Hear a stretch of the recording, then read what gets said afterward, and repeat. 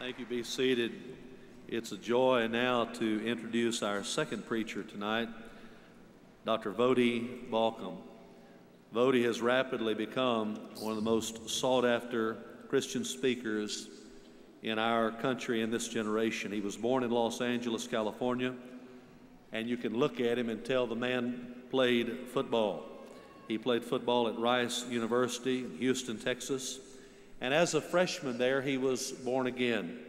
And his senior year, he left Rice University and transferred to one of our Baptist colleges, Houston Baptist College, and studied for the gospel ministry.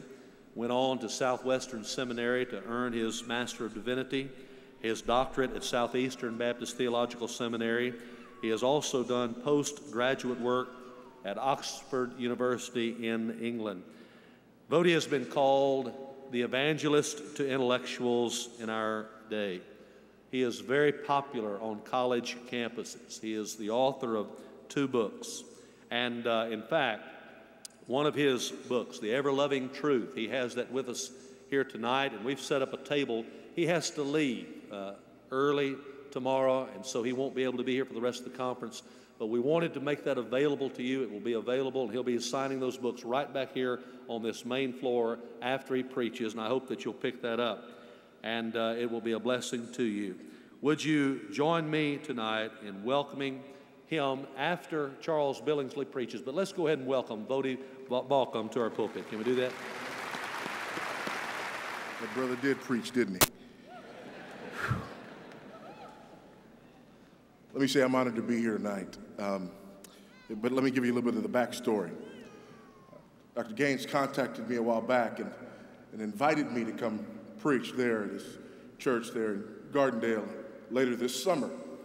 And after that invitation was sort of extended tentatively, he said, I need to check you out first. So what are you doing June 19th? So I'm sort of here in view of a call to see if I'll still be able to come later this summer.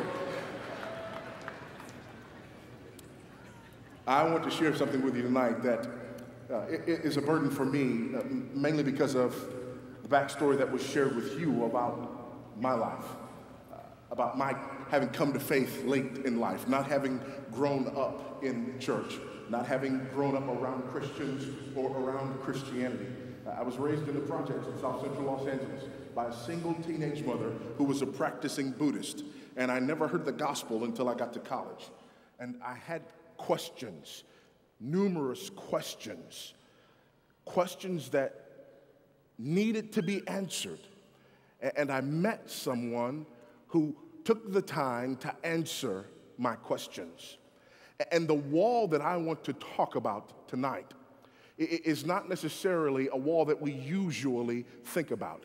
It's a wall, in fact, that hasn't been torn down necessarily by our adversary, but in many instances, it's been torn down by us.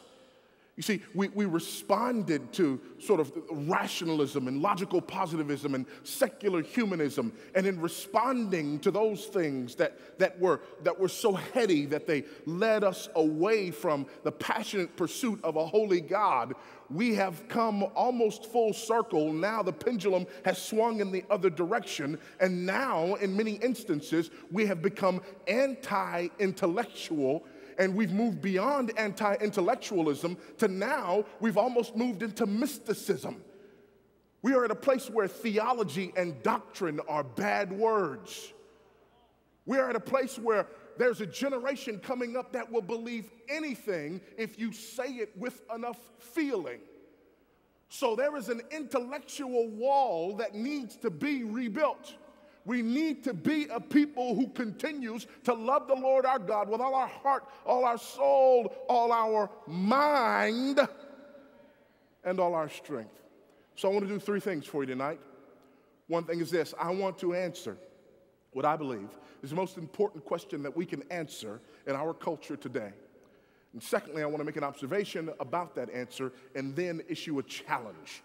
If you would open your Bibles with me, please, to the book of 2 Peter. 2 Peter chapter 1. Let me give you the question. Here is the question that I believe is the most important question for us to be able to answer. because legitimate questions deserve legitimate answers. Peter says in 1 Peter that we are always to be ready to give an apology, an apologia, a reasoned response to anyone who asks us the reason for the hope that is within us. Here's that question. That question is, why do you choose to believe the Bible? That's the question. We must be able to answer that question in our culture today.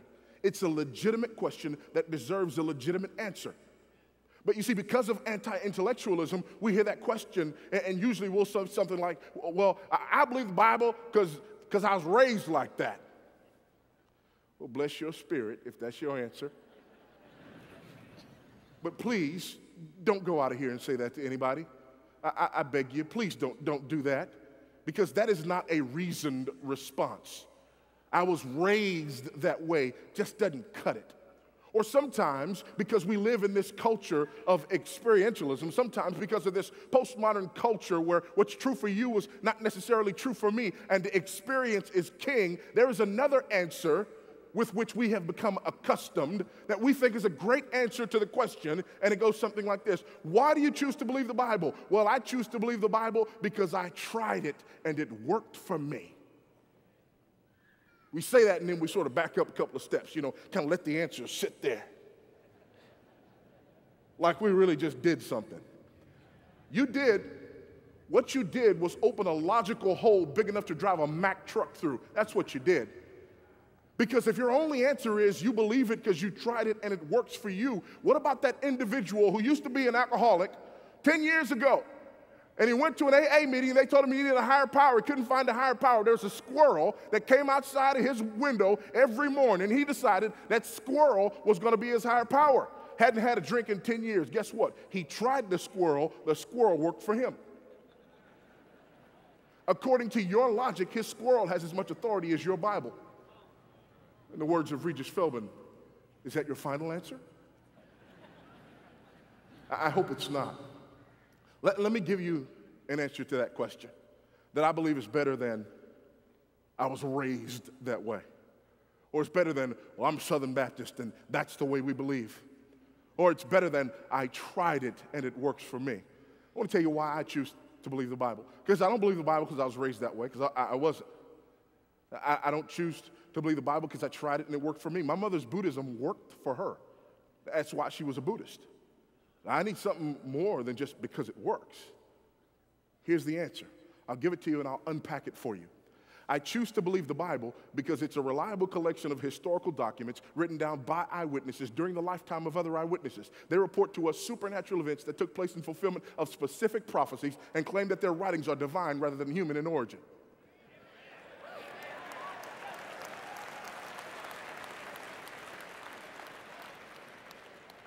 In case you think I just made that up, 2 Peter chapter 1, beginning at verse 16.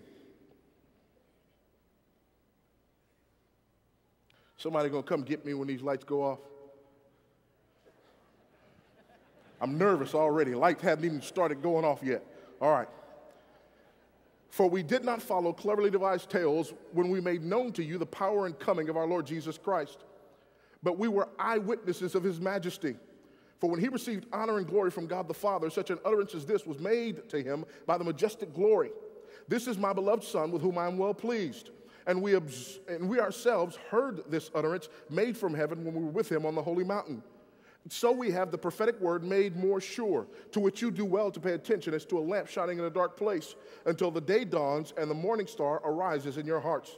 But know this first of all, that no prophecy of Scripture is a matter of one's own interpretation. For no prophecy was ever made by an act of human will, but men, moved by the Holy Spirit, spoke from God. Now let's unpack this. First of all, the Bible is a reliable collection of historical documents. Look at what he says here in verse 16. For we did not follow cleverly devised tales when we made known to you the power and coming of our Lord Jesus Christ. We did not follow cleverly devised tales. We did not follow myths or fairy tales or legends. We did not follow things that were made up. Luke puts it this way in his prologue. Inasmuch as many have undertaken to compile an account of the things accomplished among us, just as they were passed down to us by those who were beforehand eyewitnesses and servants of the word, it seemed fitting to me, having investigated everything carefully from the beginning, to write it out for you in consecutive order, most excellent Theophilus, so that you might believe God on blind faith. No, so that you might know the exact truth about the things you have been taught. We have a reliable collection of historical documents. Not myths, not fairy tales, not legends. This is not the Gilgamesh epic here. These are things that actually transpired in history and were recorded for us. Not only do we have a reliable collection of historical documents, but they were written down by eyewitnesses during the lifetime of other eyewitnesses. Look at what he says. But we were eyewitnesses of his majesty. We saw. Anybody love crime dramas? I love crime drama. When I was a kid, I used to watch Quincy. Anybody used to watch Quincy, growing up? Nowadays they got this, what is it, CSI or whatever. Everybody's all excited about CSI. CSI is just Quincy on crack. That's all that is, y'all. Quincy was the man. I mean, he'd figure that stuff out, You know what would mess up an episode of Quincy or CSI or whatever else you want to watch? If early on you have corroborating eyewitness testimony. You got no mystery then. That's what we have when we read the Bible. Corroborating eyewitness testimony. Turn with me to the right, if you will. And look at what John says in his epistle. Look at what John says. What was from the beginning, what we have heard, what we have seen with our eyes, what we have looked at and touched with our hands concerning the word of life. Look at verse 2. The life was manifested, and we have seen and testified and proclaimed to you the eternal life which was with the Father and was manifested to us. Verse 3, what we have seen and heard, we proclaim to you also. Eyewitnesses.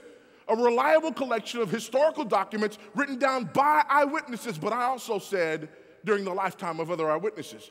In 1 Corinthians chapter 15, Paul says that Jesus was resurrected. After he was resurrected, he appeared to Peter. Then he appeared to the 12. Then he appeared to all of the disciples at once. Then he appeared to over 500 brethren at one time, and he says these words, most of whom remain until now.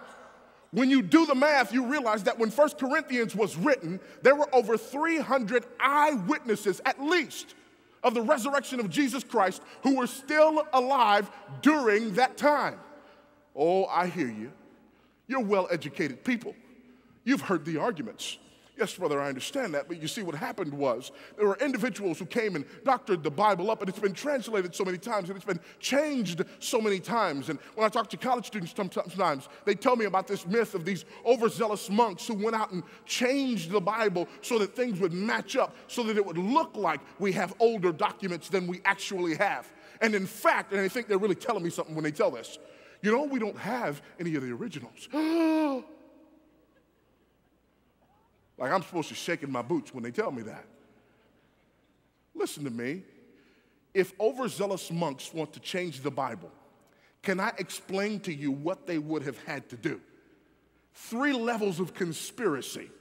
Level number 1, they would have had to have a manuscript conspiracy. When we're talking about just the New Testament itself, there are over 6,000 manuscripts or portions of manuscripts for the New Testament itself. Now, that may not sound like a lot to you, but can I compare it to a couple of things? Julius Caesar's Gallic Wars. That's how we know about Julius Caesar and his conquest. We have around 10 manuscripts. Aristotle's Poetics. We have nearly 5 manuscripts. When it comes to the writings of Herodotus, we have less than 10 manuscripts. When it comes to the writings of Homer, less than 10 of each of his writings. When it comes to the New Testament, we have 6,000 manuscripts or portions of manuscripts for the New Testament. Folks, that's not even close. Well, you don't have the originals. No, we really don't. But guess what? We can get earlier than AD 120 with some of the copies that we have. When it comes to Julius Caesar's Gallic Wars, the earliest thing we can put our hands on was written 900 years after the original. But nobody's tearing down the walls in college because they're reading Caesar. When it comes to Aristotle, the earliest thing we can put our hands on was written 1,400 years after the original.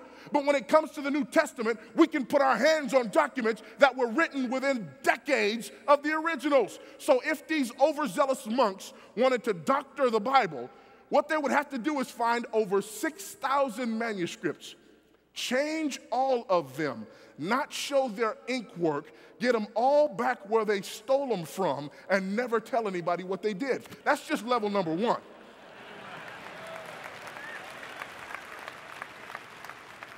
Here's level number two. Jesus said, go and make disciples of ta ethne, every people group. Funny thing about people groups, they tend to speak different languages. So within the first few centuries, we have the Bible translated into Syriac, Coptic, and Latin. So now these overzealous monks have to find 6,000 Greek manuscripts, change those, doctor them up, don't show your ink work, get them back, go find all the Syriac, Coptic, and Latin translations of those Greek manuscripts, change those to match the lies that you told in another language, and get those back where you stole them from, and that's just level number two. Now you got level number three.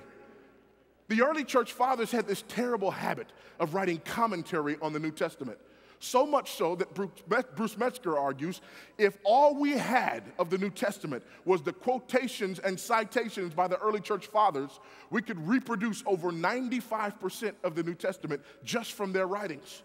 So now these overzealous monks have to find 6,000 manuscripts and portions of manuscripts, steal them, change them, don't show your ink work, get it back without anybody finding out. They got to find Syriac, Coptic, and Latin translations, change those to match the lies that they told in the 6,000 manuscripts, get those back where they stole them from, and then find all of the writings of all of the early church fathers, change those to match the lies that they told 2 layers ago, get those put back, never tell anybody what they did, and never, ever get caught.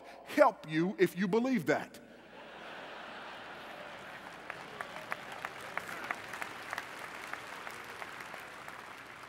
We have a reliable collection of historical documents written down by eyewitnesses during the lifetime of other eyewitnesses. So far, we just got a good history book. Now it gets good. They report to us supernatural events. Look at what he says here. Verse 17. For when he received honor and glory from God the Father, such an utterance as this was made to him by the majestic glory. This is my beloved Son, with whom I am well pleased.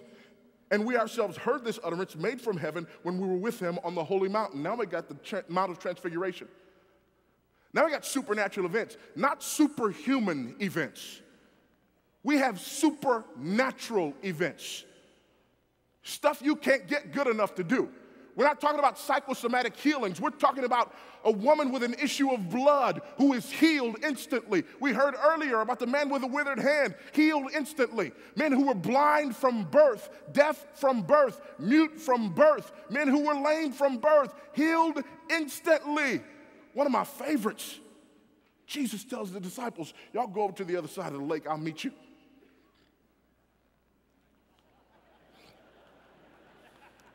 Later on the boat, somebody, I don't know who, they say, hey, did Jesus say how he was coming?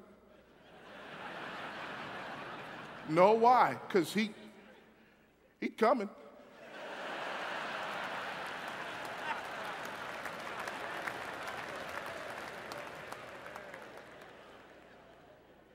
Or my favorite of them all, Friday, dead, Sunday, risen.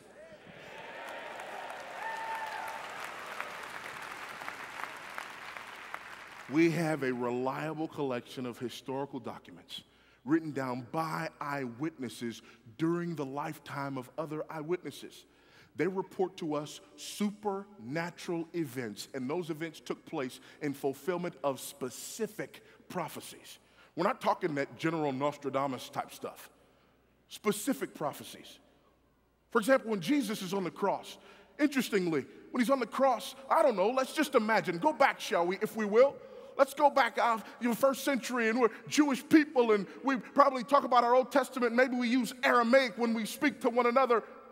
And I want you to open your Bible, for example, to Psalm number 22, which is where we're going here for a moment. If I wanted you to do that, I couldn't tell you to open to Psalm number 22, because we've only had chapters and verses for a few hundred years. If it was the first century and I was speaking to you in Aramaic and I wanted you to turn to Psalm number 22, I would have to tell you to turn to the title of Psalm number 22, which would have been the first line of Psalm number 22. So I'd have to tell you to open your scroll to Eli, Eli, lama sabachthani, or my God, why have you forsaken me? Now that ought to sound familiar because it's exactly what Jesus said while he was being crucified. I know you know this, but I like it so much. Let's do it anyway. Psalm number 22, verse 1. My God, why have you forsaken me? Look at verse 6. I'm a worm and not a man, a reproach of men and despised by the people. All who see me sneer at me. They separate with the lip. They wag the head saying, commit yourself to the Lord. Let him deliver him. Let him rescue him because he delights in him. Sound familiar? That's what's being said to Jesus while he's being crucified. Look at verse 12. Many bulls have surrounded me. Strong bulls of Bashan have encircled me. They open wide their mouth at me as a ravening and roaring lion. I'm poured out like water. All my bones are out of joint. My heart is like wax. It is melted within me. Interesting.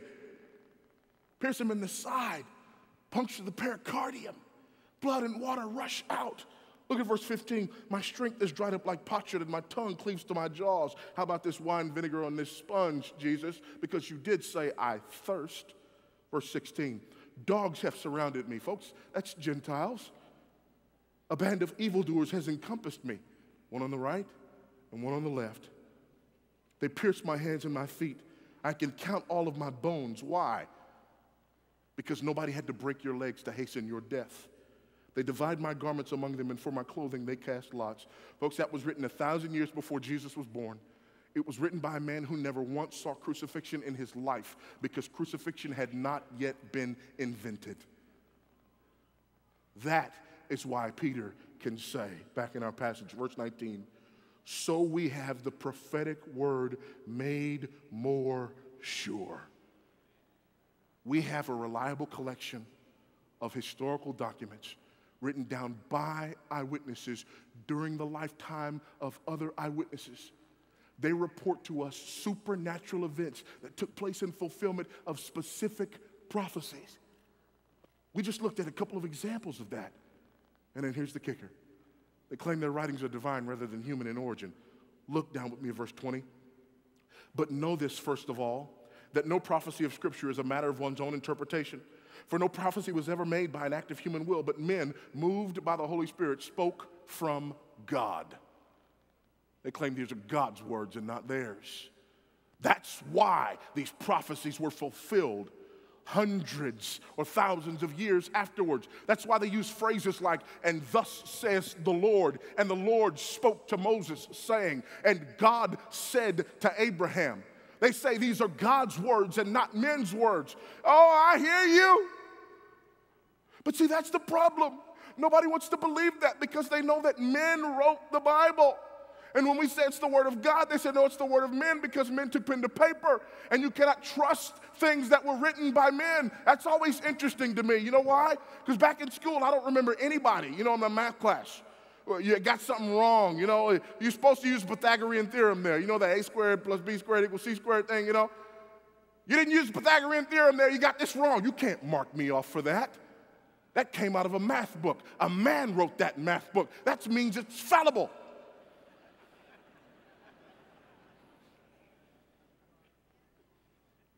Just because man took pen to paper doesn't mean you can't trust what's written. The question you ask is this.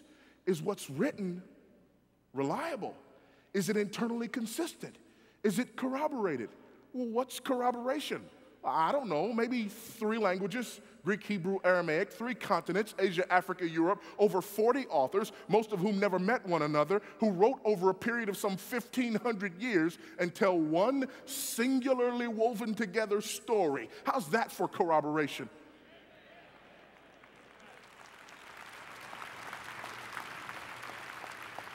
Here's another one, and I just have to admit, I like it when people use this one, because there's part of me that, I don't like to talk about in Sunday school.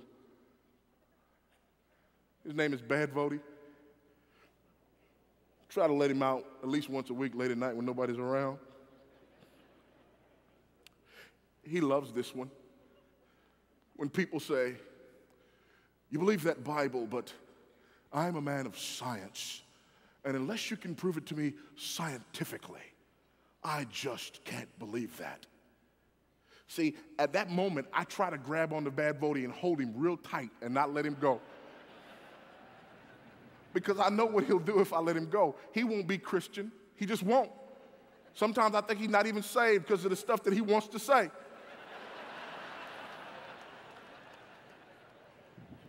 Because I would be gentle with the people. Bad Voddie wouldn't even be gentle. He'd say, you.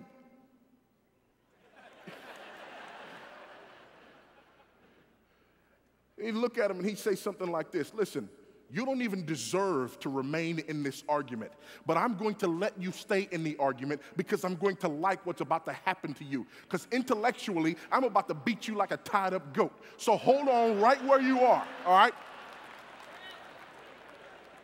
How are you going to sit here and tell me you're a man of science and you'd believe it, if I, proved it to you scientifically? Why do you want me to use the scientific method? Do you not realize that you don't use the scientific method on historical events? That proves you don't even deserve to be in the argument. Here's the scientific method. In order to use the scientific method, something has to be observable, measurable, and repeatable. Folks, you can't use the scientific method to prove that George Washington was our first president. Why? Because his presidency is not observable, measurable, and repeatable.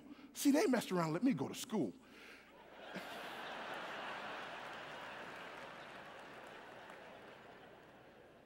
You don't use the scientific method there. You have to use a more evidentiary method there. So what you do is like what we do in a courtroom.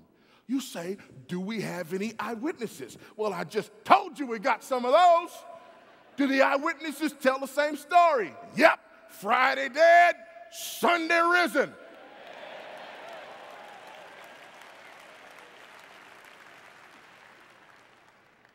They say something's going to happen, and it happens exactly the way they said.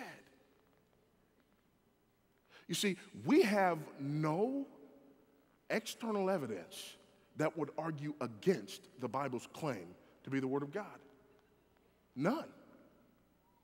So the real intelligent thing to do is to believe what it says.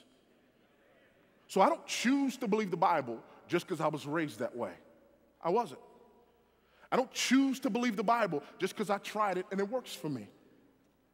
I choose to believe the Bible, now say this with me if you will, because it is a reliable collection of historical documents written down by eyewitnesses during the lifetime of other eyewitnesses. They report supernatural events that took place in fulfillment of specific prophecies and claim that their writings are divine rather than human in origin. I told you I wanted to do three things. Number one, I wanted to answer this question that I believe is a pertinent question in our culture that we have to be able to answer. It's a legitimate question that deserves a legitimate answer. Secondly, I told you I wanted to make an observation.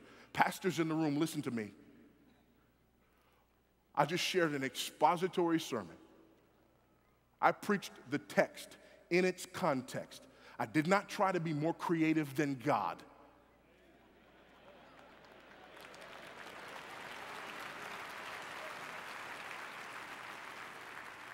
It's what I like to call expository apologetics. The Bible answers every relevant question. All Scripture is God-breathed and profitable for teaching, rebuking, correcting, training in righteousness. All of it. His divine power has given us everything we need for life and godliness through our knowledge of Him who called us by His own glory and excellence. Here's what I'm worried about. There's a lot of us who believe in the inerrancy of Scripture. But some of us don't preach like we believe in the sufficiency of Scripture.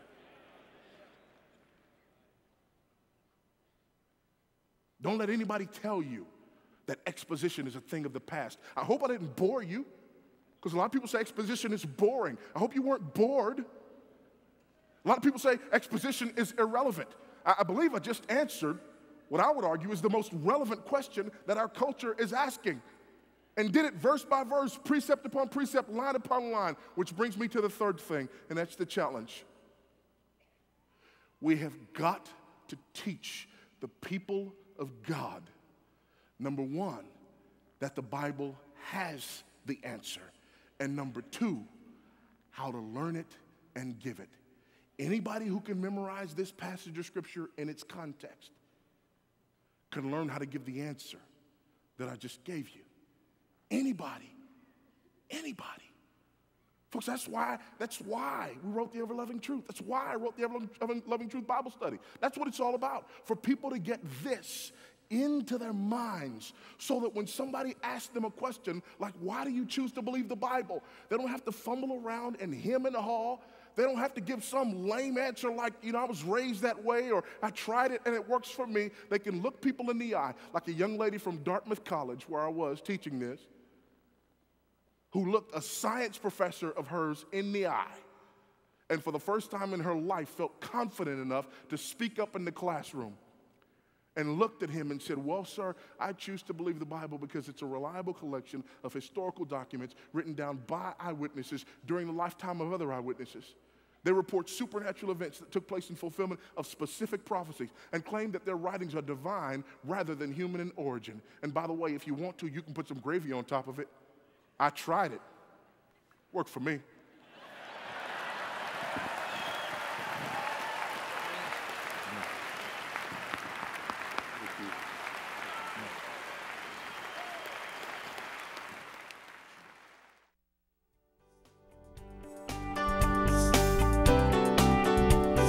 We hope that these presentations have been helpful to you and your ministry. For more copies of these and other presentations from the 2005 Southern Baptist Convention Annual Meeting, please contact SBC Tapes at 817-656-1258 or on the web at sbctapes.com. And now, on behalf of Steve Gaines, President of the 2005 Pastors Conference, we thank you for your support.